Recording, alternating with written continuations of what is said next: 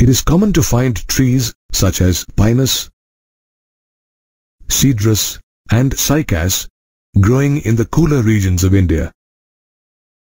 All of them are gymnosperms. A group of plants in which the ovules are not enclosed by an ovary wall and remain exposed or naked before fertilization as well as post-fertilization when they develop into seeds.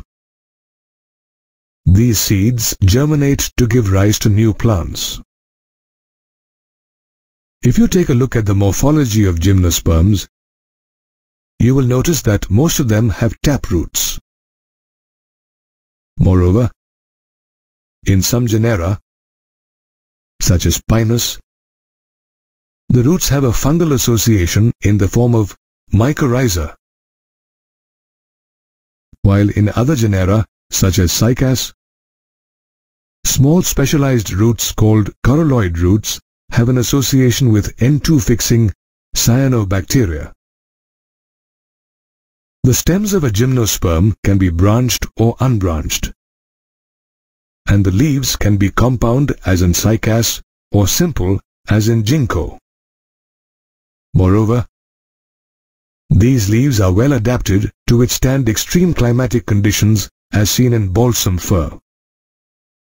Its needle-like leaves reduce the surface area, which in turn reduces loss of water due to transpiration.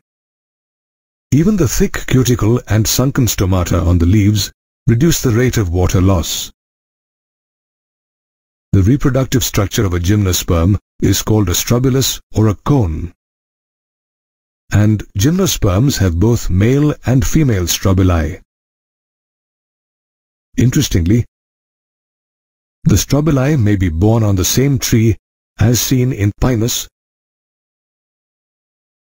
or on different trees as seen in cycas. The male strobilus has spirally arranged leaf-like structures called microsporophylls, which bear Microsporangia, a structure that produces haploid microspores.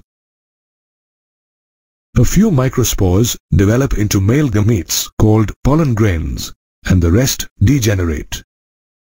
Another name for male strobili is Microsporangia.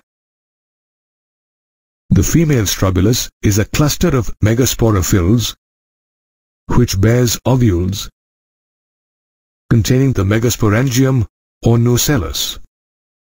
The Megasporangium, surrounded by a layer of envelopes, produces haploid megaspores and a megaspore mother cell which looks distinctly different from the other megaspores.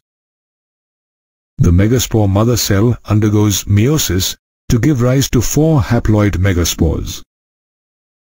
One of these spores develops into a multicellular female gametophyte. The female gametophyte further bears 2 or 3 female sex organs called archegonia, which develop inside the ovule. The development of archegonia is followed by the fertilization process, during which pollen grains released from the Microsporangium are carried by air currents and come in contact with the micropyle, an opening in the ovules. A pollen tube sprouts from the pollen grain and grows towards the archegonium, where it discharges the male gametes. These gametes fuse with the egg to form a zygote. Post-fertilization, the zygote develops into an embryo and the ovule into a seed.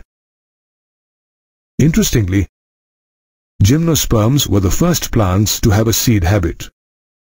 Today, gymnosperms are widely used to make products such as varnish and cosmetics. They also provide us with lumber that's used to make furniture.